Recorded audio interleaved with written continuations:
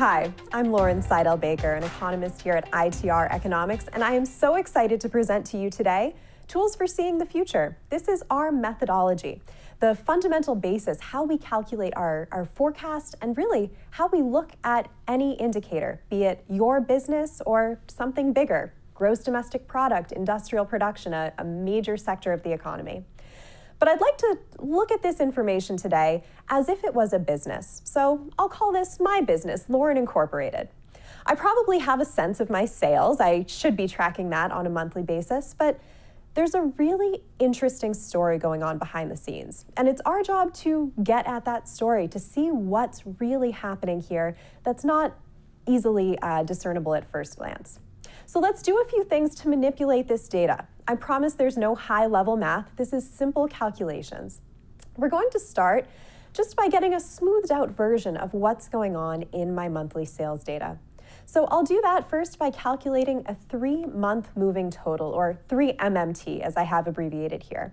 This is just a very simple sum. I'll take my past 3 months of sales data, add them together, and that gives me a quarterly idea of how much have I sold, or what should I be looking at on a smoothed out version. None of that month-to-month volatility where some sales could maybe get pulled into a month or pushed out to another. But I don't want to stop there. Once I have this monthly total, I can calculate my first rate of change. I call that a 3/12 rate of change. The 3 stands for 3 months of data, and over 12 means I'm always comparing back 12 months, or 1 year. So in this example, I'll take my March 2021 3-month moving total, and I'll compare it back to the March 2020 3MMT. This tells me that, again, if this is my business, I sold 9.5% more in the last 3 months than I did in the same 3 months 1 year ago. Now, I'm always going back 1 year. There are a few reasons for that, the most important of which is I take out any seasonality. A lot of folks ask, is this methodology, does it still work if my business is seasonal, if I have a busy season and a slow season? And it absolutely does, because we're always looking back to the same 3 months. So I'm comparing busy season to busy season or slow season to slow season, and I'm getting a more apples to apples comparison. But let's not stop here. Let's take this methodology one step further, and that's to do the same exact calculations on an annual basis. So I'll start with my 12-month moving total, or 12MMT. This is, again, a simple sum of the past 12 months of my data. And I hope this is something you're already calculating in your business. Some folks might call it a trailing 12. I'm sure it's a metric you're familiar with. But where many businesses stop is that right here at that 12-month moving total. They don't take this methodology, that last step, to calculate the 12/12 rate of change, to get that view of what's happening annually in the business. So again, for example, if this is my data, I can see that I'm down 2.2% in the last 12 months compared to 1 year ago. That gives me an idea of where things stand today, but it also gives me a little bit of a track record. I can see that even though my data is below last year's level, I'm getting less and less negative. If I look back to August or September, I was down almost 5% from the year ago level. So it seems like my business is getting maybe not better yet, but at least less bad. Here are the formulas for those rates of change. Again, this is no high-level calculus. This is just simple addition and division. Put this into an Excel spreadsheet, and I really do encourage you, take this to your own business because you'll get a lot of powerful information.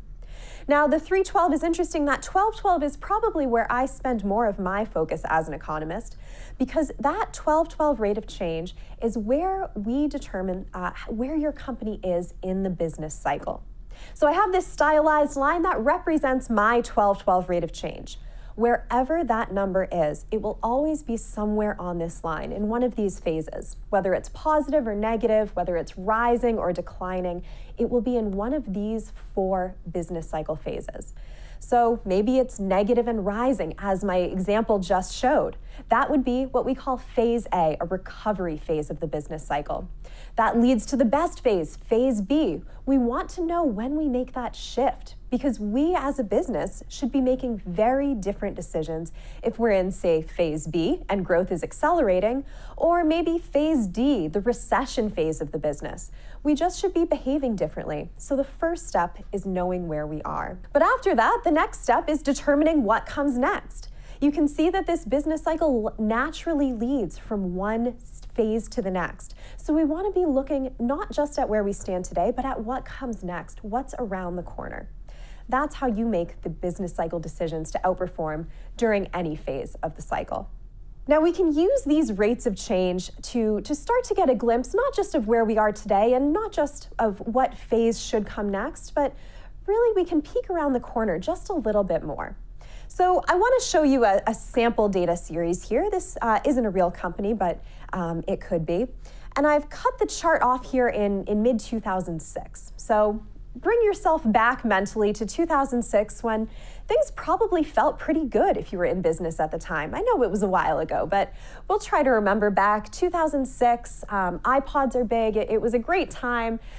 And if this is my business, I can see that my sales are rising. If I only calculate that 12-month moving total, that trailing 12, I'm probably pretty happy because I can see that my sales are at a record high, they're still rising, and I probably feel great. But if I'm calculating my rates of change as well, here I have that 312 graphed in orange and the 1212 in blue, I'm going to get a better peek around the corner than many of my competitors. 2006, we're feeling good. Fast forward to 2007, we're feeling even better. And if I'm following the rates of change, maybe I'm not feeling better. Even though my sales 12 MMT is at a record high, I have a powerful red flag waving from my own data. I haven't done any forecasting here, anything beyond that simple methodology, that easy math that I just showed you. But I can see that my 312 is now declining, and critically, it has downward passed my 1212. When I see those two lines cross, that is a blazing caution signal to me. Because that 312, it shows the much more immediate momentum. It shows that my business maybe isn't in that ongoing, rising, accelerating trend for much longer. And in fact, I hope I heeded that warning because my sales, in fact, do drop off in 2008, 2009. Now, if I'm following the rates of change, I would have watched that 312 lead the 1212 the whole way down to the trough here in 2009. And I would have seen there is ongoing pain coming. I would know that at least for the next couple of quarters, we're not at the bottom yet. We need to be taking those, good management decisions, being cautious, maybe it's watching costs, whatever it is that we're doing at the time to set ourselves up, because we might not be able to change the overall economic cycle, but we certainly can respond to it. Let's fast forward again. Here it is, early 2010. And if you were in business at the time, things didn't feel so great. You were probably a little bit more pessimistic. I know the headlines certainly were. It seemed like the sky was falling and there just was no bottom to be seen. I can see that in my sales 12 MMT on the bottom here. But again, if I'm watching my rates of change, this is when I get my positive signal. This is a green flag waving because my orange line, my 312 rate of change has now upward past the 1212. That's a signal for me that I need to be investing. I need capacity, I need people, I need equipment, whatever it is that my business needs to be ready to hit the ground running, because this rate of change signature from my own data tells me that growth is just around the corner. And sure enough, it was in this case. If you had been following your rates of change, you would have known that ahead of time. We follow these rates of change through the upside, through the downside. It's a great peek around the corner at what's coming next for your business and how you can plan for it. Once we've calculated our rates of change, once we know where we are and maybe have a little peek around the corner at what's coming next, the critical next step is to look at leading economic indicators. We can know where we are in a business cycle, but if we can't plan too far into the future, it might not help us all that much. So I want to show you a sample industry data. That's this blue line. That is my 1212 rate of change, or my annual growth rate in the data that I care about. And I found a great leading indicator for this industry data. That's the green line. Now, this one is our ITR leading indicator. That's our proprietary metric, but we have about 10,000 different indicators in our database from all kinds of different sources. Chances are some of them will comp well to your data as well. But for argument's sake, let's look at this ITR leading indicator, and I like this as an indicator for several reasons. First of all, these two lines tend to correlate very well. The green line, it matches up to the blue line, which is the one I want to know more about. But critically, there's a little bit of a timing difference. I can see that the peak of the leading indicator, it happens before the peak in the industry data. The trough, it happened before the trough in the industry data. There's a bit of a timing mismatch here in the cycle. And I can calculate the average gap from peak to peak, from trough to trough throughout these various business cycles. In this case, it's about a year. So what I can do is hold my industry data, the line I want to know about. I'll hold that steady on this chart, and I'm just going to shift that green line out 12 months into the future. Now, first of all, we have a much better correlation. The peaks align, the troughs align. The correlation between these two lines is much closer. But critically, I have a 12-month glimpse into my future. Based on this very strong relationship in the past, if I believe that relationship will hold in the future, I can see what that might mean for my blue line. In this case, I can see the blue line is still declining. This industry is still in phase D recession. We haven't reached the bottom yet. The indicator, though, it has. I see a trough in that green line. And if I know what month that came in, I can just add 12 months to it, and that will give me a sense of when I should expect the bottom, and critically, when I should be looking ahead for phase A and phase B, which has now occurred in the leading indicator, and that means growth is ahead. I can be confident that that growth will be coming to me, and this helps me determine exactly when I should act.